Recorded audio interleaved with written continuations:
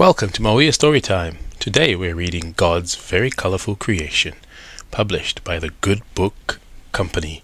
Why not grab a copy and read along with us? Let's dive in. God's Very Colourful Creation. In the beginning, God created the heavens and the earth. Everything was dark, but God's Spirit was there, getting ready to do something amazing. And God said, "Let there be light." The light was bright and blazing, shiny and shimmering, gleaming and glowing. And the dark was dusky, dim and deep. On the second day, God made the sky and the sea. The sky was azure and cobalt, periwinkle and powder blue, baby blue and midnight blue. And the sea was teal and turquoise, aquamarine and ultramarine, and sometimes sea green and grey. And on the third day, God made the dry land appear.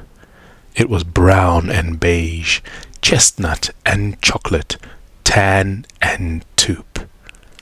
The mighty majestic mountains were grey and granite and purple and puce, with dots of gold and silver, ruby and emerald, and shimmering, sparkling diamond.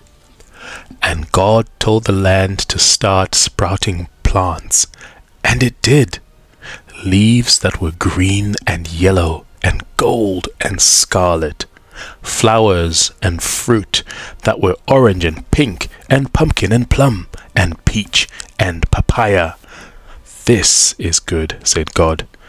"It is so, so good." And on the fourth day, God made the sun shine with glimmering golds and yellows. And at night, the moon shone with a cold grey light. And God flung the stars and galaxies into shape, red giants and white dwarfs, colourful swirling nebulas of magenta, ochre and violet. "This is good," said God. "It is so, so good."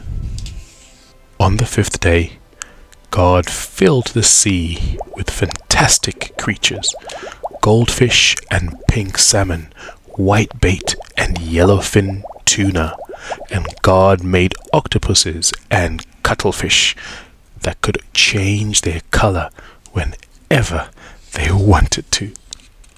The sky came alive to the sound of flapping wings, blackbirds and bluebirds, goldcrest and greenfinch, dragonflies and butterflies, and practically perfect peacocks. And on the sixth day, God spoke, and the animals appeared. Brown bears, black widow spiders, stripy zebras, golden giraffes, red deer, and baboons with pink bottoms, and every colour chameleons. "This is good," said God. "It is so, so good.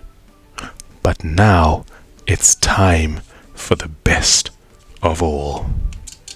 Let us make people in our own image," said God, "and let them grow and fill the earth." And God made men and women to have beautiful and fabulous variety. Their skins would be black and brown and tan and rosy pink. Their hair would be red and blonde and chestnut and raven black.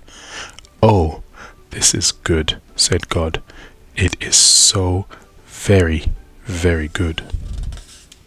And God blessed his very colourful creation, which was red and orange and yellow and green and blue and indigo and violet and pink and purple and gold and every single colour you can imagine. And on the seventh day, God rested and enjoyed the very colourful creation he had made. And so can you. Well, thank you for listening to God's Very Colourful Creation here on Maui Storytime. written by Tim Thornborough, illustrated by Jennifer Davison, and published by the Good Book Company. See you next time, here on Mauia Storytime.